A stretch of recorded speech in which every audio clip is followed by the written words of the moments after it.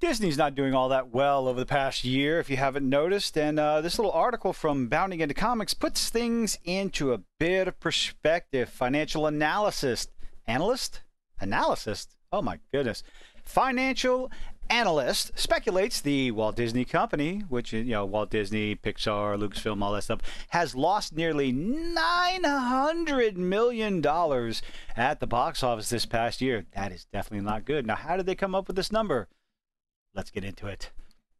Oh, God, I said that. Let's get into it. Oh, no. No. Don't do it.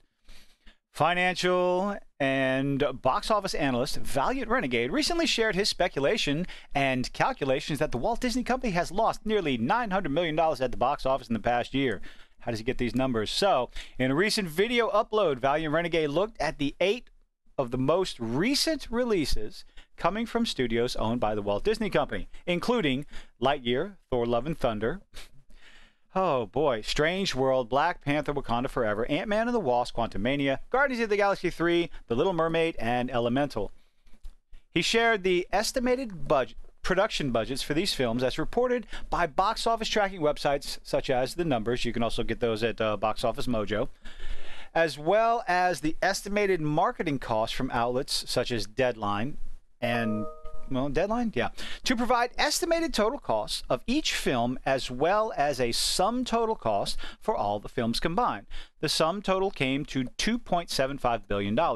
These are numbers you can find for yourself. I did some digging and he's pretty spot on. So, yeah, these are public numbers. Is a lot of it, the budget cost is speculation, what the studios are giving out. The marketing costs, again, same thing, speculation and what the studio tells you. Sometimes those costs are underestimated to try and make themselves look good, depending on reshoots and delays and where they're actually marketing. So if a standard commercial on YouTube or on broadcast television will cost a hell of a lot less than if you pay for a commercial at the Super Bowl. So that's where all that stuff comes into play. Now, from there, Valiant Renegade explains how box office grosses return to the Walt Disney Company. Typically 55% domestic grosses, 43%, well, because the theaters have to make some money. 43% of the international gross and 25% of the Chinese box office come back to the studio. Just stop releasing shit in China. Stop catering to China. You're not making any money. Cater to your domestic. Make stories for the Western audience. Stop worrying about catering to China. Anyway, next, the analyst, hey, ladies, shared his estimates of how much money each film returned to the Walt Disney Company and a sum total of returns. Sum total clocked in at $1.86 billion. Subtract 1.86 from 2.7 billion, which comes to nearly $900 million. 890 to be exact. My goodness. The rest of the article goes on. Let's see.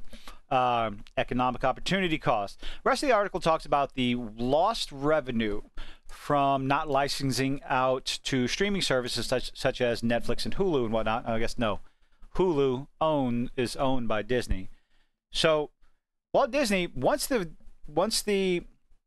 movie comes out to DVD and streaming services, they're just putting it on Disney Plus, so they're not licensing it out. They're not getting licensing fees and whatnot from different streaming services that they would normally put it on. Again, Netflix.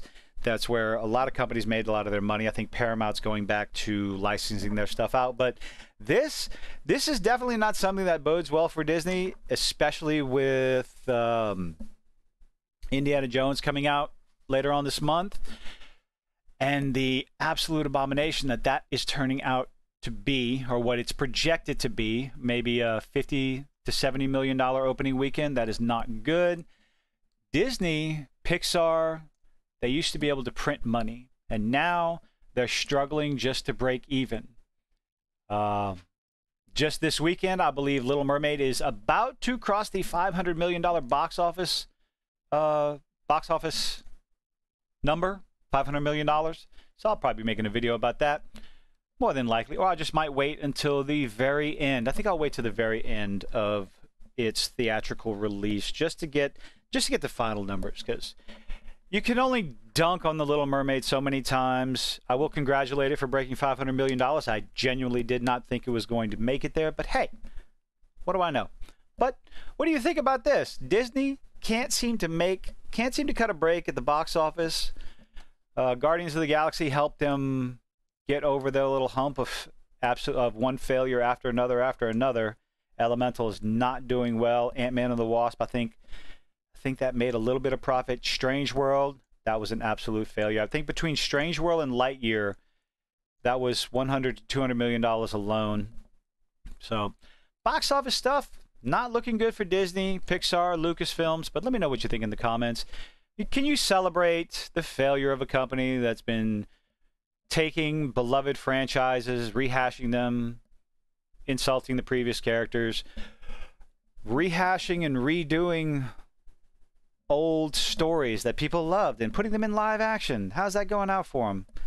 Well, we'll see with the next batch of live action atrocities that are coming. Let's look forward to Bambi. But let me know what you think in the comments. Leave a like, leave a dislike. I appreciate you making it this far. Have a good one.